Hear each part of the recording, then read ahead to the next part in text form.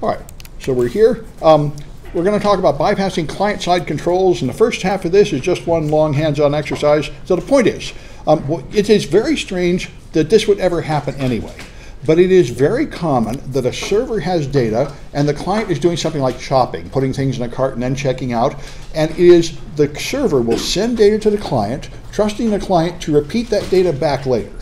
Now this all comes from the fact that HTTP is stateless, so you need to somehow preserve the state of the client, but it would seem strange that someone would send important data to the client and then trust it to come back unaltered later. That just seems kind of foolish, but it just turns out to be convenient. And developers typically assume that the client won't modify the data if you make it so it doesn't appear in their browser visibly. They won't see anything to click on or any place to type to modify it, so you would imagine that most people won't modify it. And this is the same kind of security thinking that Microsoft championed until 2002, where you do not attempt to withstand malicious attacks. You only try to make it so honest users that are trying to use your product as intended can succeed, and you regard that as good enough. And this certainly is the first aspect of security, availability. Make it work at all, but it doesn't have the other aspects of security like confidentiality and integrity in the face of a malicious attack. And the point here is, if you have a session stored somewhere on the server, instead of storing all the data relevant to the user in that session, you can store just a smaller thing, like an ID token, and the app you've deployed might be dispersed across many servers and it might use third-party content, so it's very difficult to arrange for all those contents to reach the server resources where you would store things. So the easiest thing is just bounce it off the client. So every request contains all the data. And another thing, of course, is if you modify your server-side code, you're going to affect all the products of your company. So that is probably a lengthy, painful process to get approval to put more stuff in the server-side code, whereas just making your app send data to the user and receive it back is easy. And so for general issues of convenience, you often have this kind of nonsense, where you're going to buy a phone and it says price $449, and what it does is it sends the price to you in a hidden field, and then when you submit the request, so you have this input type equals hidden with the price in it, and when you send your request, the request contains that information. So let's go through some of these examples, and this is project 8, just make all these things work. It is the easiest project in the course, especially as you'll see. This is very easy stuff to do, but it certainly is stuff you should know how to do. So we're going to do a few of these. This, by the way, I got a complaint from the college last week, and so I should explain this because it's actually kind of entertaining. And the solution, it is, okay, so I gave you guys this homework for command injection. And in particular, I gave you this one that I thought was a lot of fun, and I also did it at DEF CON and every place else where you exploit image magic. So image magic is a real vulnerability, came out in April, and everybody freaked out, and within a few weeks they all rushed out patches to your image magic, and if you didn't put on the patch, there are all these exploits flying around. Okay, so what happened is, about 2 weeks ago, a student told me this page was gone. They couldn't go to this page and do the homework, and I looked, and it was gone, but the rest of my site was up. So I said, well, that's kind of weird. I looked at the permissions were right, so then I just made a copy of the page, and it was gone, and I started deleting big chunks of the page to see what part was making the problem, and it turned out that this page here, that demonstrates the exploit, assuming it's back up, which it may not be. Anyway, it was the code that demonstrated the exploit here, the code that showed what you should inject. That was triggering a filter at my server. My hosting provider apparently has some kind of generic traffic filtering, and finally, 6 months after it's all over, the layer 7 firewalls have finally figured out that they should be blocking this stuff. So they blocked it. So all I had to do was to HTML encode the exploit and sail right through. Now, so then it looks like it's down again, so I'll have to like restore it from backup or something. Anyway, so the next, about a week after that, I got an email from the college saying, you are sending attacks. The lab is attacking people, and we're attacking people back. We saw a bunch of attacks going from the lab to the server at DigitalOcean, and we complained to the hosting provider that you shouldn't let those jerks attack the college. That guy's attacking the college. And I said, guys, it's me. It's this homework. It's not an attack. It is that your firewalls are only 6 months out of date detecting garbage that doesn't even matter anymore, telling you it's an attack, and telling you that people reading the instructions are receiving the attack. And anyway, so I said, well, I talked to them. They're saying, you should buy your own DSL line and not be on the City College network anymore in the hacking lab because you're sending attack traffic out and we're going to be responsible for it. And I said, well, all right. So it occurred to me that we might as well just use HTTPS. Now this points out how completely pointless the whole thing is. I mean, they allow encrypted tunnels out of the college. We allow VPNs, we allow HTTPS, so we're not filtering anything that matters. However, just to avoid bothering them, I switched my server, so now it's HTTPS. So we might as well get used to that. Anyway, so it gives them the deniability. They didn't know the traffic was going on, so they can't be held accountable. yes, it does. If they see it in their log, someone's like, you should have done something. Yes, perhaps. But I think everybody has this same issue at their company. There's an awful lot of security theater in the world. Anyway, so let's go to attack.samsclass.info, which is where I put this one. All right. And it may be that my hosting provider took me offline because of complaints from the college again on the other server, but it wasn't this server. All right, so I put this thing here called client-side controls demonstration. This is now all HTTPS to avoid offending the tender ears of our security department here. So, all right, so here's the first one. Buy an iPhone, price quantity. So the thing to do, of course, is run this through Burp to see what's going on. So I've got Firefox running and Burp running. All right, and let's clear all this old stuff. All right, and now go back and let's try. These are a series of challenges, and not only fix that, we're going to get there later. That is this hogwash down here, which is bloody awesome, but not appropriate right at the moment. All right, so we refresh this page. All right, and yes, okay, good. All right, oops, still didn't refresh correctly. How rude. Shift refresh. There we go. All right, so that's the way this page is supposed to look. Let me blow it up. All right, so there's a whole series of challenges. There's 7 of them, and each one has a form, and here's what you're supposed to do. So the phone costs $449, but you're supposed to buy it for $50. All right, so the way to do this is start with a legitimate request. I want to buy one phone, say, and you have to run it through your proxy. Now, when you run it through your proxy, you will see an error message saying that the HTTPS certificate is no good, and you have to bypass that and store the certificate, which I put it in the instructions. Might as well get used to that. Especially, I'm kind of tender about this because last time I taught the Android app security class, I found out like 15% of all Android apps have turned off HTTPS. So they just pretend to use HTTPS. They don't validate certificates because they can't do what you're going to have to do in this project, which is click OK, save exception. They can't figure out how to do that, so they turn off certificate validation to make it easier for their developers to develop the app. This seems to me like that's not asking too much to teach your developers to store a Burp certificate, but anyway, for some reason, they don't, a lot of them. Anyway, so we are going to, so what's going on here is this thing is listening on 127.0.0.180.80, and it's creating a certificate for every HTTPS host. It's making a fake certificate. So if you go to my website and you look at its certificate, which should be more information there. This website is verified by Portswigger, which is not VeriSign or any real web CA. It is the people who made Burp. So I've told my browser to trust this certificate. And so it continues to use HTTPS, and since the certificate is a fake certificate from here, I can see the traffic in Burp because Burp is man in the middle attacking it with a fake certificate. So anyway, now I buy a phone here, one phone, submit, and it says, okay, you bought one phone, but you're trying to get a phone for $50, this one costs $449. So look at the request that did it, hidden 3. Oh, I'm wrong page, all right. Go up to here. All right, this one. Finally, hidden 1. Okay, this is the request that did it. Now, the raw request is here, and the only thing about this is it puts the header fields up here and it puts the data fields down there. So if you look at the parameters, you can see it sent the quantity and the price up to the server, which is the way this was designed. It had a hidden field, so even though what I see to buy the phone is this, the price is just a fixed quantity, there's a hidden field called price that has that number. And when I submit it, it sends that up to the server, which is what you see here. So all you have to do is intercept this, go back to intercept this, and now you can modify it on the way out and change that price. And then forward it and turn off the interception, and now you bought a phone for $50. So this is the problem with sending data to the client and then trusting the client later to send it back unaltered. There is no reason at all that the client doesn't alter it just because you don't display it on the screen. So that's how easy that one is. But that, believe me, that's the hard way to do it. You'll see. And there's another one where you have a cookie. You can have data in a cookie. So you click here to get a discount.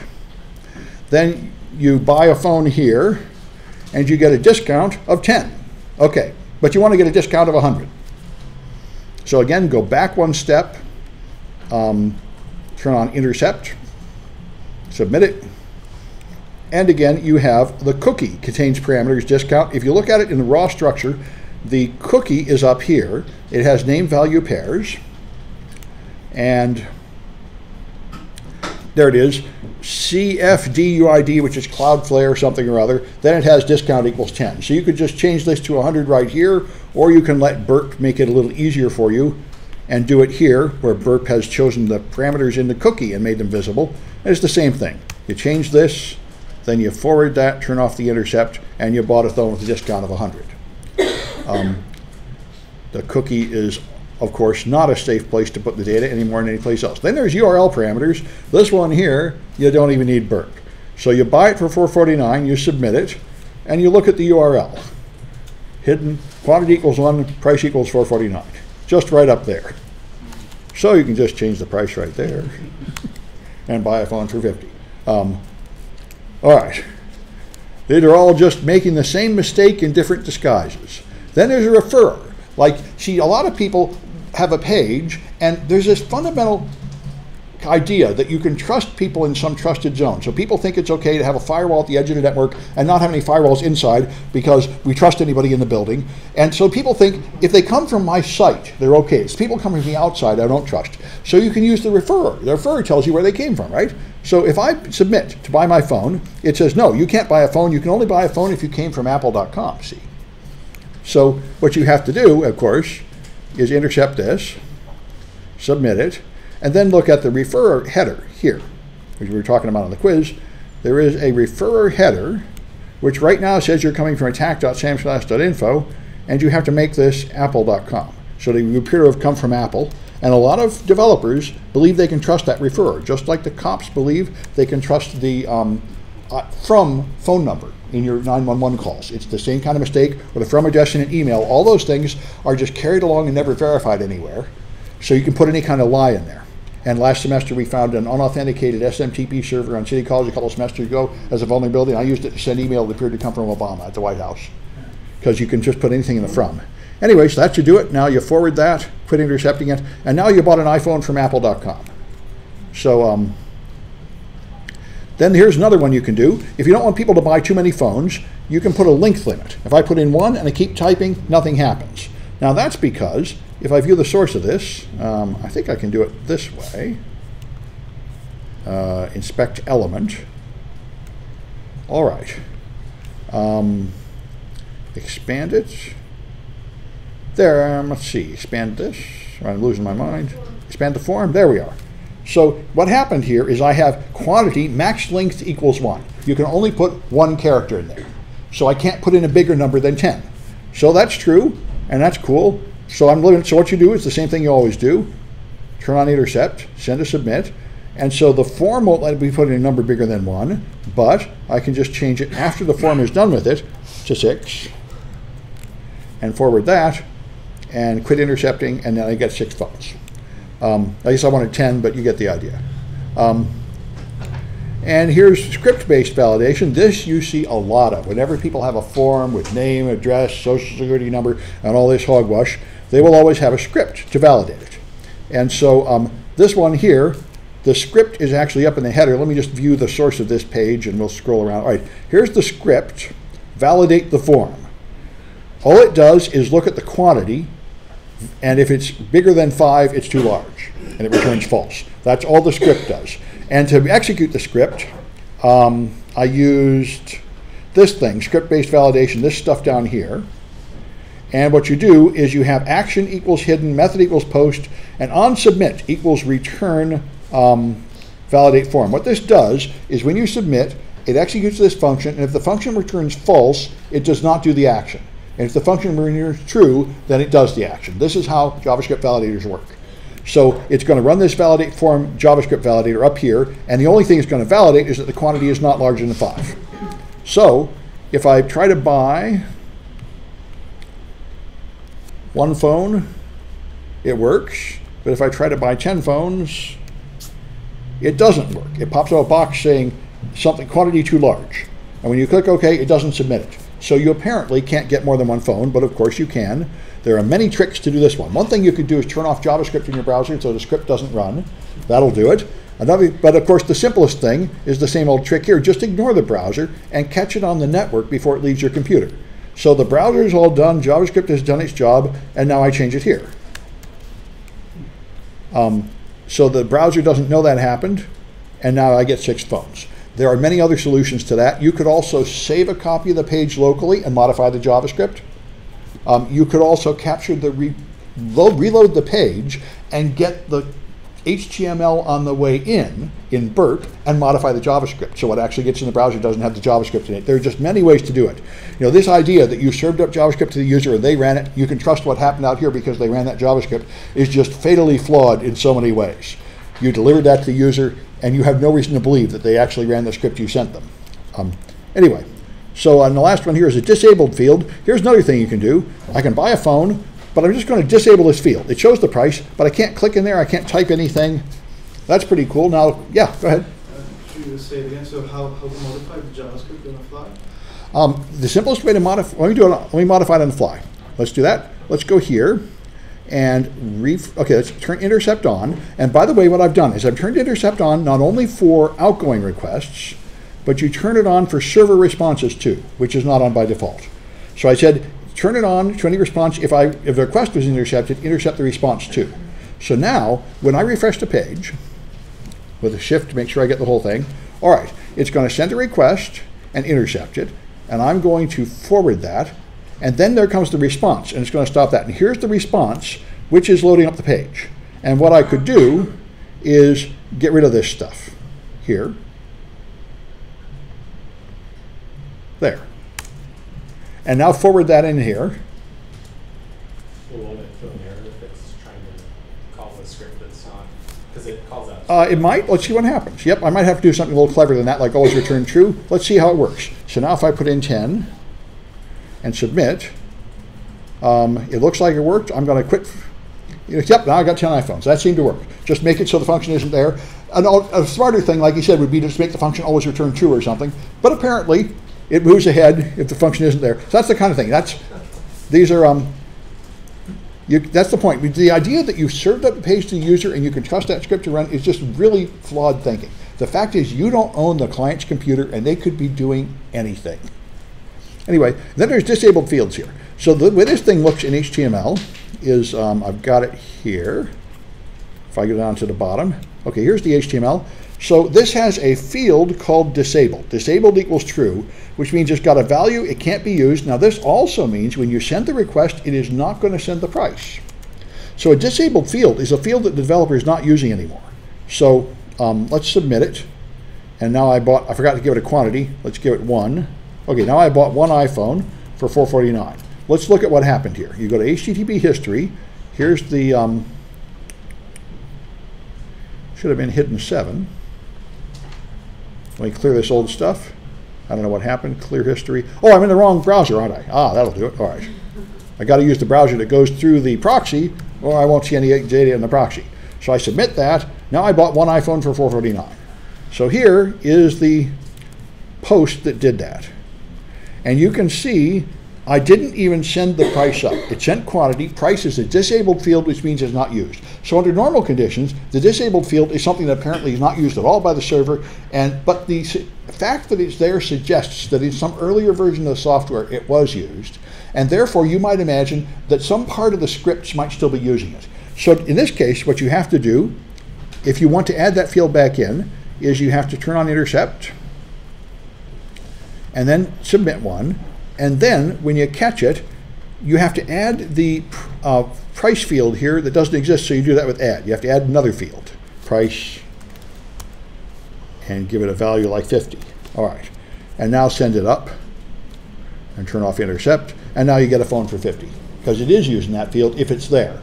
If it's not there, it uses something else. And that's, so this is where you see a clue in this disabled field of an appendix that's been imperfectly cut out of the code, and that suggests a hole you might be able to get in.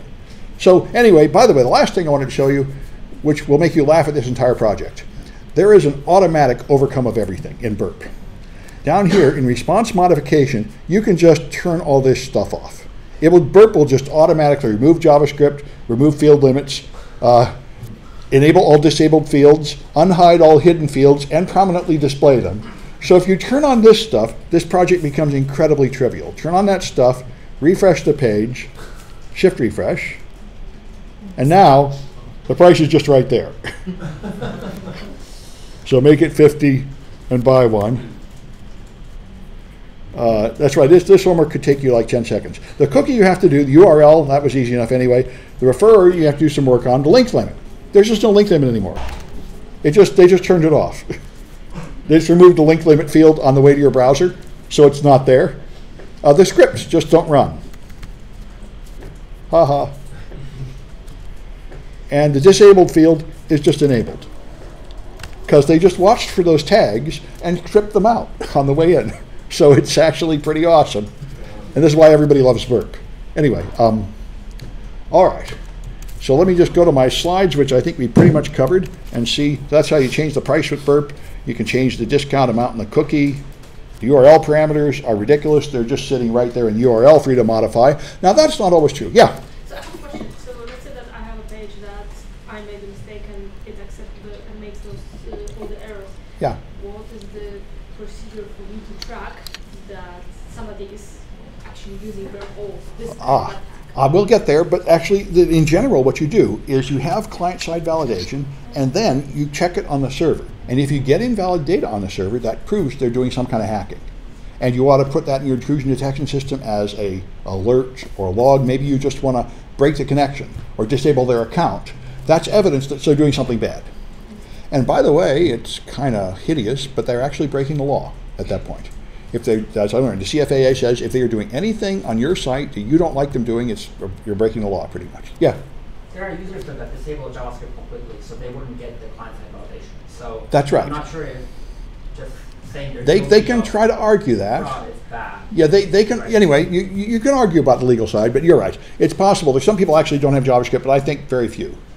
And I think if I was a mean prosecutor, I could say that turning on JavaScript, like using Tor, is evidence of guilt. And that has happened in court. They've said that evidence of encryption software, presence of Tor, and using Linux and things like that are all evidence of evil intent. They haven't, I think, successfully prosecuted someone with just that evidence, but that is considered a negative mark. If you do those things, that makes you like an evil hacker. So that's why I say what really happens to you depends on how you present yourself and how good an attorney you get and how well you cooperate with your attorney. It is possible for a lot of what we do to be perceived as suspicious. And the more I have to do with the courts and the criminal justice system, the more I'm appalled at how they have zero comprehension of technology whatsoever. And they really will believe statements like this. And there are court transcripts that say that this guy's using that evil Linux that makes him a hacker. Anyway, so here's actually, you can have URL parameters that are still not visible in the bar. For example, you can put parameters in an image source tag, and it will go up to the server. You can put it in an iframe tag. It can be in the form action tag. There are pop-up windows and mobile devices that don't show the URL bar at all, although increasingly in use. So there are a lot of things where even if your parameter's in the URL, it's not easily obviously available for the user to modify. Of course, they can do it with a proxy, but it is the thing. It's not always as blindingly obvious and stupid as that. You have the price just sitting in front of you. And then, of course, the referrer header. Unfortunately, a lot of developers trust it, thinking it means that I know what page they came from, and there's no reason particularly to trust it. And then there's opaque data. Sometimes they choose to conceal the data. Like this thing has value equals E7, D6, all this hogwash. You can choose, instead of just putting up the quantity as 10, to encrypt it or obfuscate it, like base 64 or something, so what travels up is mathematically altered.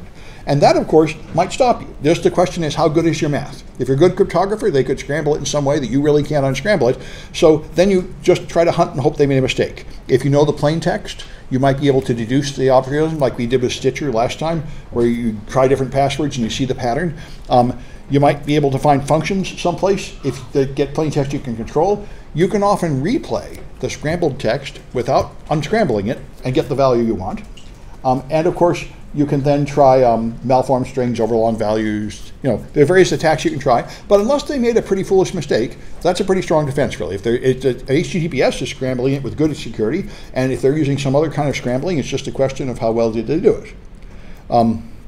ASP.NET has a hidden field created by default in ASP applications, and it creates something called the view state, and you can add parameters to the view state, and then it obfuscates them in a big block of code, value equals WEPW, and what that does is it's a base 64 encoding of things like this. It's not actually that brilliant.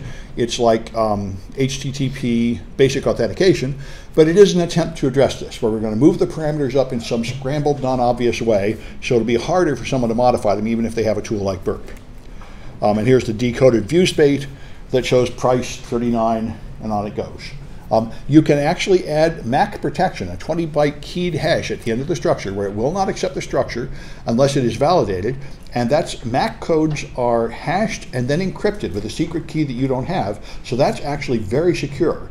You cannot unpack it, modify the value, and make a valid repacking. And they recommend in the book always turning this option on to use the keyed hash in ASP.NET. And then that is a strong countermeasure. Nobody can really do this to your stuff in Burp anymore, because they can't see the number and change it in any way that will be accepted by the server. All right, and there are parsers. Here's the thing you can put in Burp Suite that will automatically unpack and parse this. And let me blow it up. It breaks it up into parameters by adding this plugin into Burp, and then it tells you MAC is not enabled. And now you see the values and you can change them.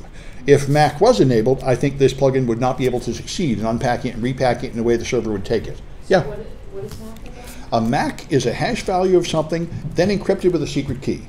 Very commonly used in financial transactions. And that means unless you can get the secret key, you cannot alter the value. It'll fail authentication. All right. And so then there's forms, only allow one character. You can defeat that with a proxy. So Yeah. I'm just kind of curious on the server side, what Yeah. kind of defense, I mean, Well- like when you're saying, oh, limit the, you can only have one digit. Right. So can you just check that on the server side? You can, and that's what you should do. Just check it on the server. That's right. So whatever you did on the client, you have to do it again on the server, and you can see why a developer would typically feel like that is foolish until they understand. They'll say, well, I already did it. Why am I doing it again? But you have to do it again. And that's a Microsoft Defense technology, or? That's a Microsoft technology, ASP, yeah. They have that built into ASP, and that seems like a pretty good solution to all this. That would certainly raise the bar. All right, so you got forms? Yeah. Isn't that the standard now? Isn't that the standard for security that we are still checking this on the server side? Because if we are accepting, let's say, API calls, That's right. we need to have some kind of validation on the server. It certainly should be that way, and it very often isn't. No, people keep making, the problem is there's many, many developers rushing things, suppress, companies exploding, and there's an endless chain of new people making the old stupid mistakes again and again. But yeah, it's not as bad as it used to be, but it still happens. Especially now with the Internet of Things. People are going to be making the old mistakes much faster than ever. So You're saying that ASP has server-side and client-side validation built into the language? ASP.NET built in this encoding it, where it can't be altered in the language. So it is an option to use the view state to move it up. So that's actually pretty good. They built in a good way to transfer it, which is hard to hack. And other languages would leave it up to you to write your own, which is not as sensible. All right. By the way, if you refresh a page, you will often not get a fresh copy of the page. It'll just tell you it's not modified. So you can hit Shift Refresh to get a real copy of the page, or you can go in Burp and harvest out the response. Because what does this is this if modified since tag. When you're refreshing a page and your browser already has a copy in the cache, it sends a different kind of GET request. It sends a GET request with if modified since. So don't bother sending it to me if it hasn't been modified lately, and you can just strip that out in Burp on the way out, and then you'll always get a fresh copy of the page. That's also what this eTag thing is. You see right there, the fourth line is eTag 86. That is a sort of serial number to specify the version of the page, so it knows which version it has. It sends the eTag up and it says, has it changed? And the server compares the eTag of the version on the server, and that's how it knows whether to bother sending the page or to just send you a 304 response saying, I didn't bother sending you the page because you've already got it. This saves bandwidth for everybody, but for people like us that are testing and developing things, we very often want to really reload it, even though we already have it, because we're tampering with the request and responses and we don't want it to just trust the copy in the cache. So shift refresh does it, or you can use burp. Here's script-based validation, like we said. If you can defeat it with burp by just changing the value after the script runs. So if you're going to have JavaScript used for input validation, you can submit data that would have, so the way you use this as a pen tester is you take data that would have failed validation, put it in with a proxy, and then determine whether validation is actually performed on the server. You can find out if they're created on the server, and if multiple fields are validated, be sure and put valid data in everything except one, because if there's like 5 mistakes, it might just detect the first mistake and then stop. And there might be an error in mistake number 4 that you didn't test. So the best thing is to have only one wrong data at a time and test them all to make sure that they really test everything on the server, because you're looking for the place where somebody overlooked something. So anyway, the proper use, of course, that's something I think the JavaScript user-side validation is useless, but it's not useless. It improves the experience of the user, right? You're filling out a form, it's long and complicated. The JavaScript responds immediately, it doesn't have to go to the server. This means you get faster response helping you fill out the form, and the server doesn't waste a lot of time, processing time or bandwidth, sending corrupt signals up to the server. So it can be useful as long as you don't trust it. As long as it makes it for your normal users that are not trying to hack you, it helps them more efficiently get the thing ready and submit it. And then you have to check it on the server to see if the user is really trying to hack you. So, and I can see why this is not a lesson that developers would naturally take to. You have to write your code twice. Why do you have to write your code twice? Anyway, but you do. All right, and we talked about disabled elements can't be changed and they're not sent to the server, but you can add them and send it to the server as if it was enabled, and then you might find that some part of the server software is still using that, and they disabled it in the client and didn't really disable it on the server, which would be another one of those things that a lazy developer might reasonably say, well, I've disabled it. I don't need to bother fixing the code on the server because I disabled it here, it's gone. The same kind of thinking. Or even more likely, I only have control over the form that goes to the user, and the server software is controlled by some other team and I can't change it, but I'll disable it here and that will prevent it from being misunderstood at the server side. All right, so like I say, response modification, this is the golden key. Response modification, you check these boxes, and then Burp will take all these things off and make this project incredibly trivial. So we're down to the first batch of iClickers. Come grab one if you need one. I'll get set here. All right. There it is. All right. Start new session.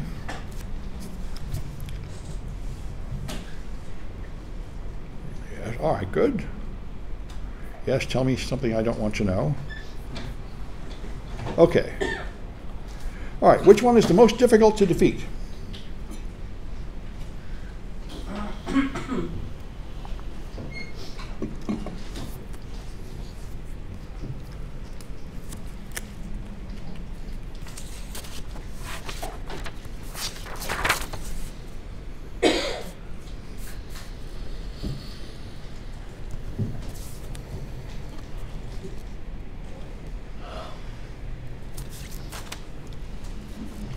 All right, guess I'll quit at 35. All right, and the opaque data might actually be pretty hard to defeat. Like if you actually use that ASP.NET thing correctly, the rest of these are all almost completely a waste of time, trivial to defeat. That's just a question of how good you are at making it opaque. All right, all right, which one is not sent to the server with your post request?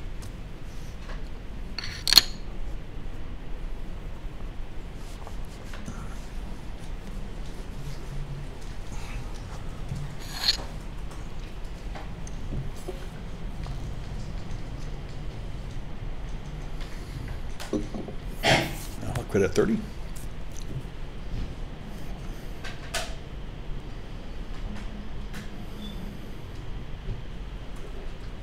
All right, and that is the disabled field, doesn't get sent. All right.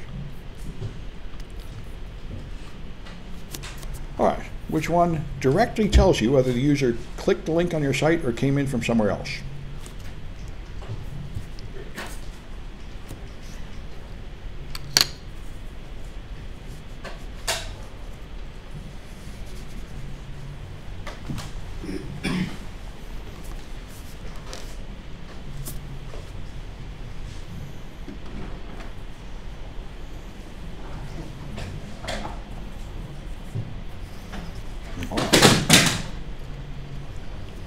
right, guess I quit. So that's the refer, of course, that's what it's for. So you can see which of your ads are working. Now it's not perfect, but that's the purpose of it. All right, and which one removes most client-side validation automatically?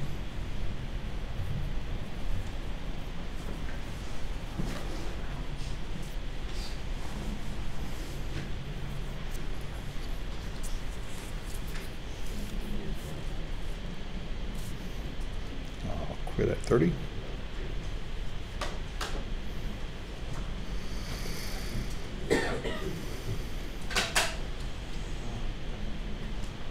All right, and that's of course Burp's response modification. You can do it manually or you can do it automatically, but it'll just strip out the code out right out of the page. So let's take a 10-minute break, then we'll carry on. I'll stop this recording. This is 129, yes, chapter 5.